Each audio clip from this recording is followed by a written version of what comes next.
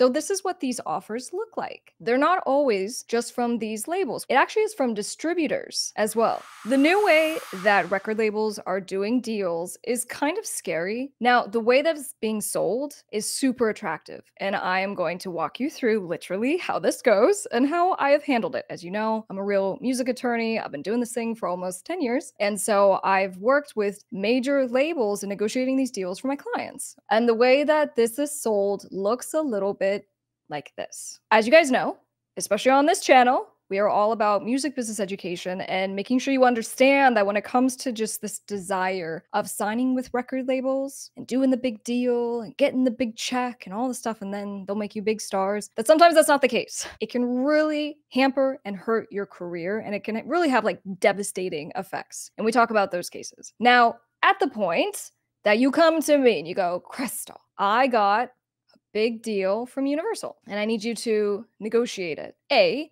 Always get an attorney. Like when it comes to negotiating your really important contracts, really should be all the contracts, but you know what I'm saying? The big contracts. You get an attorney who can be in your corner and get you the best deal because no one else is looking out for you. I don't care what anyone else says. That's why you hire an attorney. Setting that aside. So we come in, we negotiate the deal, we try to get you the best thing ever. I tell you all the terrible things that potentially could happen. You decide what you can live with and whether you want to take the deal or not, right? Now, what happens though when I come up to you and I say, because I'm not the attorney now, right? I'm a stranger. I approach you on Instagram because that's just how we introduce ourselves these days. Hey, Tony, I checked out your music. Your rock band is amazing. Like your voice, you're the lead singer. Like it's really, really next level. I think you are the next big thing. I can see you guys are posting on social media and you're doing shows. And, I'd love to jump on a call. So we jump on a call. Or we might even do a meeting in person. And I go, look, Tony, I have connections to get you signed to Universal. And I really think that, we can be doing merchandising and get you on, on these big tours and doing these collaborations because you know who else is on Universal? And I'm gonna name off all your rock heroes who I can potentially get you a rock tour with, right? You're super excited at this point. Your ears have perked up. And even if I wasn't offering Universal, for anyone watching right now, if you were offered a deal from a record label, would you be excited? Would you be excited to get a deal? Would you be excited to potentially get a deal from Universal? The answer is probably yes. Now, some of you might be a little bit skeptical, right? Because maybe you've been watching this channel for a while, or you otherwise have just kind of educated yourself and you're like, you know what? Label deals are kind of, seemingly notoriously bad, and I kind of want to stay away from it and all that stuff. But back to our case study. All right, so, talking to Tony. And I go, no, I could totally get you signed with Universal. So what we're going to do is we're going to sign you to our label. We have a special deal with Universal to potentially get you signed, but you know what? It's really based on how you perform working with us. And, we're going at this like a partnership. So I'm going to treat you super respectfully. You're not just some little artist. I'm going to be like, no, we're like going into this as business partners. And so I go, based on my existing relationship with Universal, what we can do is you sign with me and then we're able, let's say we can hit some certain metrics. Your numbers are here. We think we can get you to here. And we're going to get you more shows and we're going to move certain merchandise. And so we talk about all these things that I think that our label can do for you. It's quite the sales pitch already because, I'm like, dude, I want to come in and I want to help you. And like, that's just music to our ears, right? Because most of us just want some help in general, let alone someone coming in to be like, not only am I going to help you, but the idea is to help you.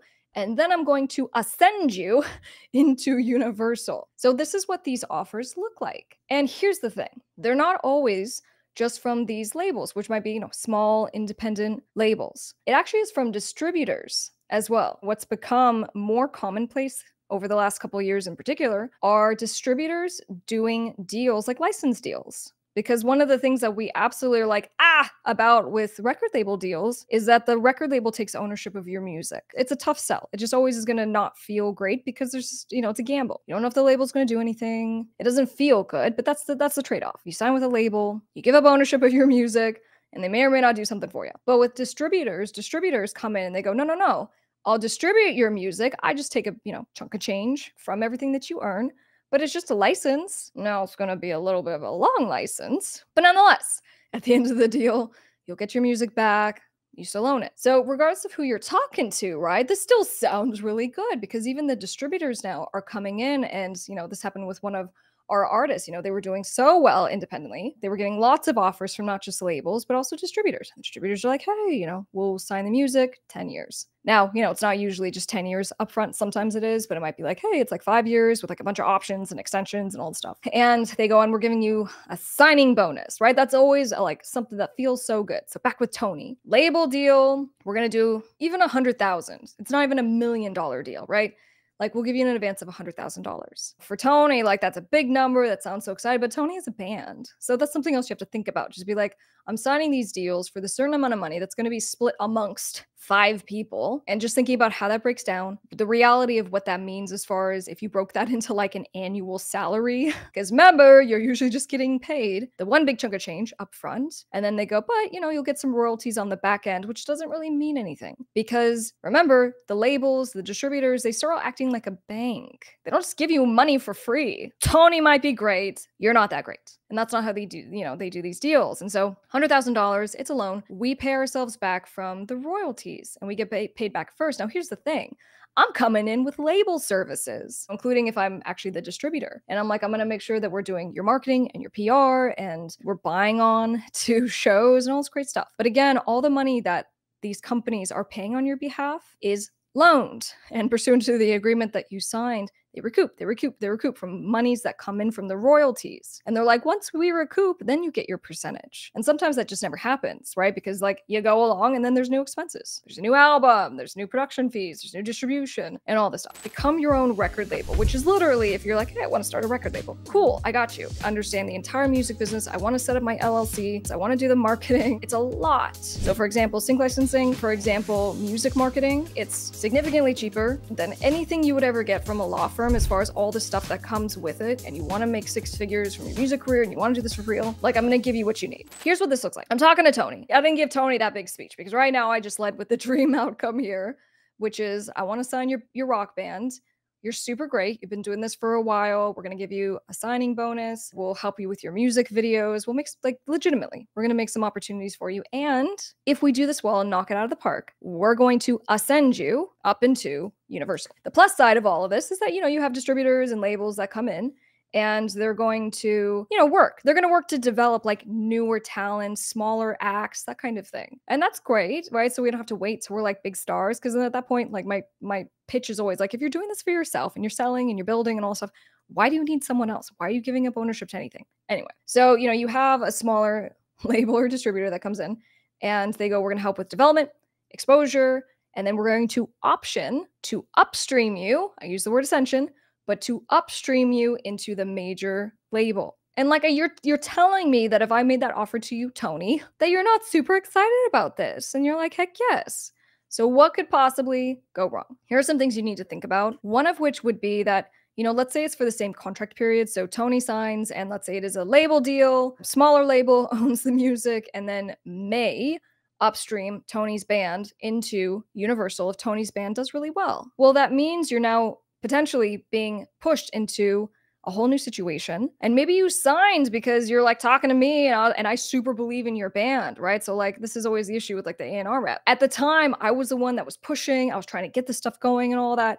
And now you're like pushed up into a huge pool of a ton of different bands that are just like you, and you stop getting the attention. So there's always kind of a risk that you're now going to be a small fish in a very big pond, and that you additionally are going to lose some of the benefits or, creative control if you had more of that with the first label or the distributor. But what they're doing, especially with the distributors, is that, it's kind of smart. If a distributor has been distributing your music for a while, they have all the data. They know how much money your music has been making, how stable it is, right? So over time, has, Tony's band continued to increase? Are they at least like this? Like all this stuff is really helpful for, Universals to then come in and be like, okay, yeah, it makes sense because they're pretty stable. I see they're kind of, whatever. And so that's why these upstream deals work really well, particularly with distributors. But, as far as just like financial terms, one of our issues that I always take is I'm like, remember that when I'm like, hey, it's a 10-year deal, whether it's a distribution deal, whether it's a label deal, they lock you in up front. They do that because they're smart business people. And they go, we're going to lock you in for this certain amount of time, for, this amount of money on additional albums is going to be this amount of money. Like, so that if for some reason you do blow up and you're the next, awesome rock band out there, You can't come back and be like, I changed my mind. You're actually way underpaying me for where I'm at now, 3 years later. And so part of what we do to make sure that you are set up to not run into that problem is to do things like to negotiate down the term. We want it as short as possible. We want to be able to come back and renegotiate the stuff because you will become a big rock star. But, again, you've now been ascended into Universal, and they have the same deal that you signed with the teeny tiny record label. So the financial terms cannot be as, favorable and fantastic and wonderful because whatever idea that you had about the Universal draw, which was the big pitch in the beginning, right? Tony, I'm talking to you and I'm like, I think I can get you signed to Universal. I think we can get you to these different, metrics. We can get you 1 million streams on Spotify every month, and then we're going to get you into Universal. And so just more of a reality check is the purpose of talking about this, but it's also just really scary. The new way of doing record label deals has a long tail of potentials, and the potentials of all the upside and all the great things that potentially could happen. But we're also not just going through the list of just the problems in general when you sign with a record label and it's a really long deal, it's a bad working relationship or no working relationship, and they shelve you, they're not actually working your project. And then, of course, things like shifts in priorities, and then the reputation and the relationship. So what I want to emphasize right now for Tony and all the Tonys out there watching this is that brand is really important. I think that you should really consider that too. That if I just said to you, if you got a deal from Universal, would you be excited? Yeah, and it's because Universal has a great brand tied to it, and an expectation of opportunity and who knows what could happen. And I just think about that for yourself as well, as far as yourself as a brand, as a band, as an artist, as a music producer, and how important that really is for maybe even a Universal to want to come and sign you one day, right? It's the perception of what you can do, what you're already doing, what you can potentially do. I'm always going to go back to just making sure that you build yourself up, because at a minimum, allow me to come in and negotiate an awesome deal for you because you hustle and you put out your social media and you put out great content. And if a song doesn't hit, cool, move on, come up with something else. Like you have genius in you, and most of the time it just hasn't been unleashed. And I truly believe that. Even for myself, even for my own music career. I love music. I've done music since I was 4 years old. I will do it until I'm a little old lady. We're making it happen. And along the way, just make sure you learn the music business. And that's the purpose of what we do on this channel. And of course, if you do want to deep dive and all the things, if you want to hire me, you can. If you want to go in DIY, I have a music business course, become your own record label, literally learn how to do this stuff yourself, because all that I'm saying is don't be like, I will never sign with a label. You don't even have to do that. Just say, I'm going to build myself up, learn how to do this so I can make my own money. And then if you are self-sufficient, you just have options, and you can decide to stay independent. You can decide to partner with a label, with a distributor, and you'll just be aware of what's what when those opportunities come. I'll see you guys on the next one.